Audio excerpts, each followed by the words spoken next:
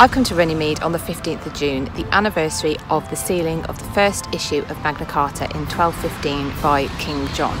The Magna Carta has stood the test of time because of the essence of it, not necessarily the actual content of the charter that was drawn up in 1215.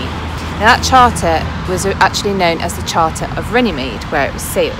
It didn't become known as Magna Carta until the introduction of the Forest Charter later on, and so you had two charters.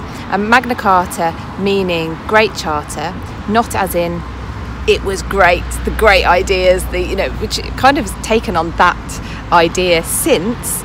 It was great as in the larger of the two charters. But for now, it was known as the Charter of Runnymede. And John put his seal on it on the 15th of June. It had begun on the 10th of June with the document itself. It had begun, if you like, on the 10th of June with the original articles of the barons, which was effectively a list of demands from the barons about what they wanted the king to abide by. That then set off a series of shuttle diplomacy where different versions of the document would be revised, sent to opposite camps, revised again, and there would have been daily meetings here from the 10th of June. There are no contemporary accounts, unfortunately, so we are left to fill in some of the blanks, but there would have been daily negotiations until the 15th of June when John decided to stick his seal on the document as it stood at that point.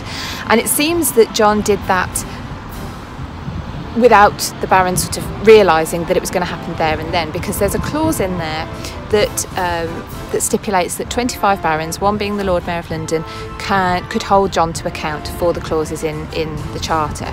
However, they were not named, so that's kind of an indication that that was not their final revision for the Magna Carta, for the charter that became to be known as Magna Carta.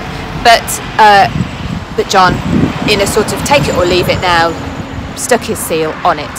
Now, he retracted it very, very quickly, well, immediately afterwards. So I think it didn't really matter to John whether the final document was fully negotiated, because he had absolutely no intention of sticking to it anyway.